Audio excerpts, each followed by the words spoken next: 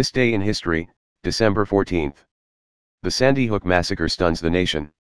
On this day, December 14th, 2012, a gunman with a semi-automatic rifle kills 20 first graders and 6 educators at Sandy Hook Elementary School in Newtown, Con, then commits suicide as police arrive.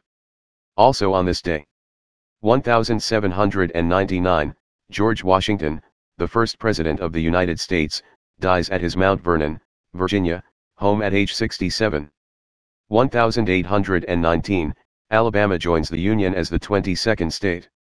1911, Norwegian explorer Roald Amundsen and his team become the first men to reach the South Pole, beating out a British expedition led by Robert F. Scott.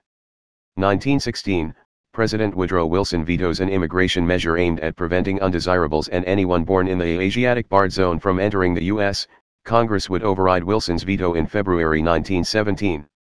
1962, the U.S. space probe Mariner 2 passes Venus at a distance of just over 21,000 miles, transmitting information about the planet, such as its hot surface temperatures and predominantly carbon dioxide atmosphere. 1964, the U.S. Supreme Court, in heart of Atlanta Motel v. United States, rules that Congress was within its authority to enforce the Civil Rights Act of 1964 against racial discrimination by private businesses, in this case, a motel that refused to cater to blacks. 1972, Apollo 17 astronauts Harrison Schmitt and Eugene Cernan conclude their third and final moonwalk and blast off for their rendezvous with the command module. 1981, Israel annexes the Golan Heights, which it had seized from Syria in 1967. 1985, Wilma Mankiller becomes the first woman to lead a major American Indian tribe as she takes office as principal chief of the Cherokee Nation of Oklahoma. 1985, former New York Yankees outfielder Roger Maris, who'd hit 61 home runs during the 1961 season, dies in Houston at age 51. 1986, the experimental aircraft Voyager, piloted by Dick Rutan and Gina Yeager, takes off from Edwards Air Force Base in California on the first non-stop, non-refueled flight around the world.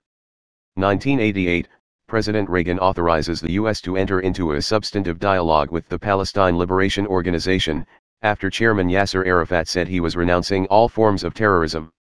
2005, President George W. Bush defends his decision to wage the Iraq War, even as he acknowledges that much of the intelligence turned out to be wrong. 2008, an Iraqi journalist hurls his shoes at President George W. Bush during a news conference in Baghdad. Bush ducks the flying footwear as they whiz past his head and landed against the wall behind him. 2013, China carries out the world's first soft landing of a space probe on the moon in nearly 4 decades as the unmanned Chang'e 3 lander touched down on the lunar surface. 2017, the Federal Communications Commission voted to repeal the Obama-era net neutrality rules, a move that gives internet service providers a free hand to slow or block specific websites and apps as they see fit, or charge more for faster speeds.